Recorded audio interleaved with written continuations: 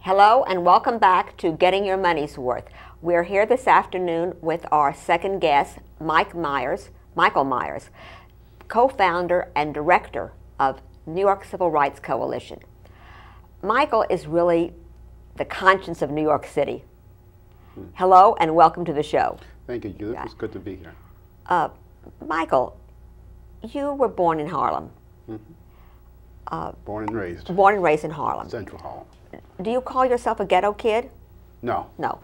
But you were raised. I'm a product of the ghetto. You're a product of the ghetto. Absolutely. Okay, fine. Earlier on the show, we had Congressman Badillo, and his thesis of his book is that Hispanic parents must take responsibility for their kids' achievement in school. How do you feel about that theme of parents taking the greater part of responsibility? Well, I have mixed feelings about it. The response that I have is, of course, parents must take responsibility for their children.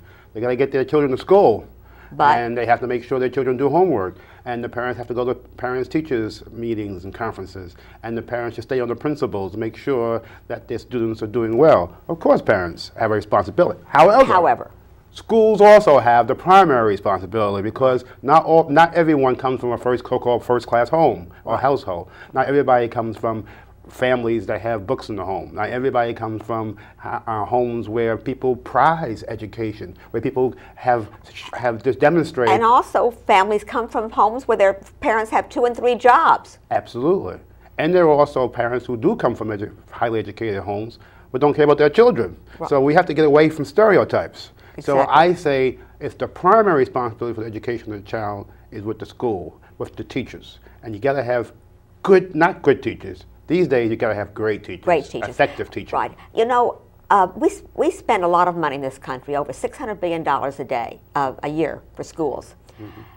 And the truth is, are we getting our money's worth? In an attempt to really improve and change conditions in New York City, we have another set of changes by the present administration. Let's talk about some of those. Sure.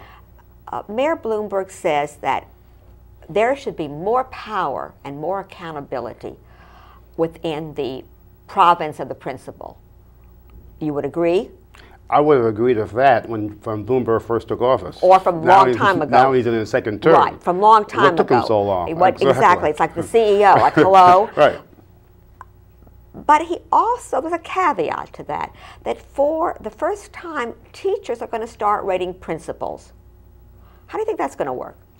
Well, the problem with Bloomberg is he keeps rediscovering things that have been discovered a long time ago. Right. I was trained in education by Kenneth Clark, the social psychologist. An icon, who was for 20 years a member of the Board of Regents in New York State. Also trained by Ted Hollander, Chancellor of Higher Education in New Jersey.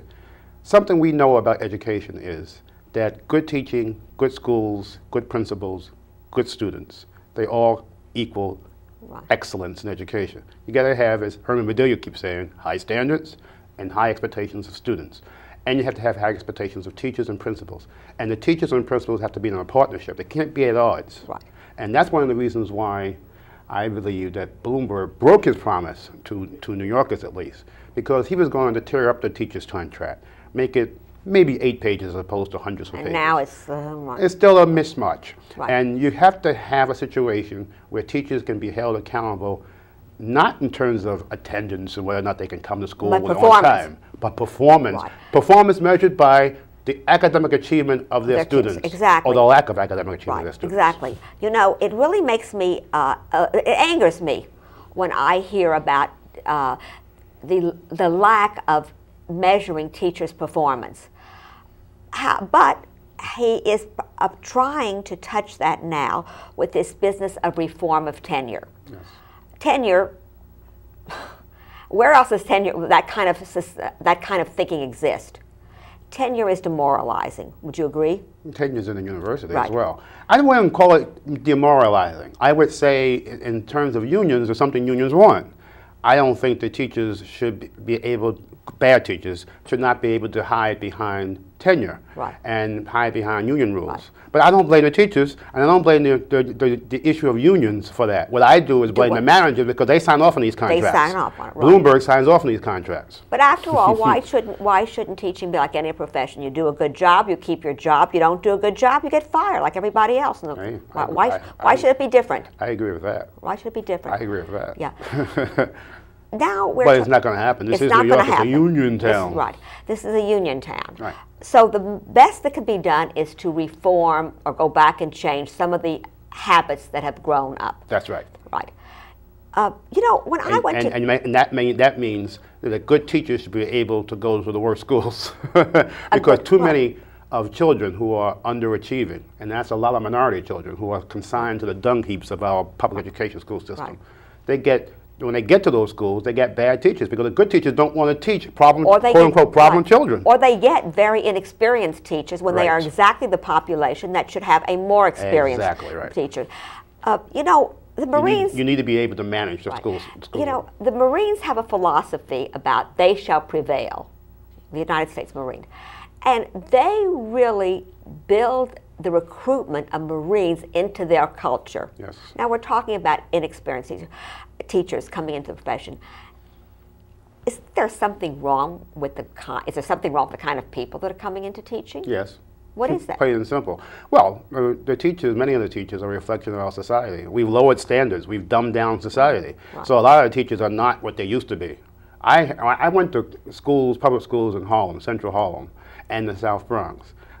We escaped that through an integration plan, but while I was going to the ghetto schools in Harlem, we had good teachers. Right. They knew stuff, and they taught us stuff. If you don't have a teacher who can teach you, who doesn't know anything, who talks like you do, and that's not perfect English. I don't mean you. I mean when you're a student, and it's not perfect English. If a student's not in the front of the classroom and around the classroom, showing you what you can do, broaden your horizons, eliminate narrow constrictions of the mind, stretch your mind, give you broader horizons in that classroom, get you out of the ghetto.